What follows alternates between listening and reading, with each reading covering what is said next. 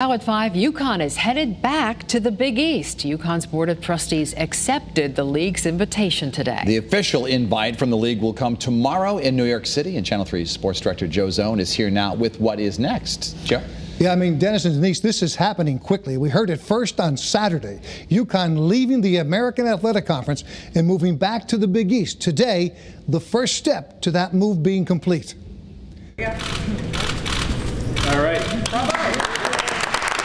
Today, UConn's president signed a contract for the school to start playing in the Big East during the 2020-2021 academic year. The board must make a decision that's best for the athletic program.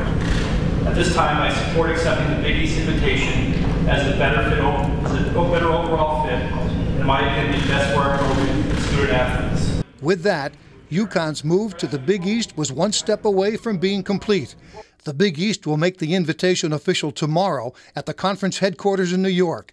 Basketball coaches Dan Hurley and Gino Auriemma will be there.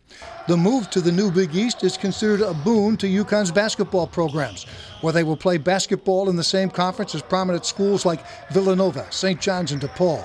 But there are no football schools in the Big East, and that does not sit well with football supporters who don't know what will happen with UConn's football program. What he said was, this move to the Big East, I'm quoting him now, sounds like you have bailed out and do not care about UConn's football fans. So, UConn football could remain in the AAC, but does the AAC really want UConn without its basketball programs? I doubt it. There's a possibility the Huskies could join another, less prominent conference for just football, or UConn could play an independent schedule. All of these things will be addressed tomorrow in New York City. I'll be there, and we'll have live coverage tomorrow night starting at 5.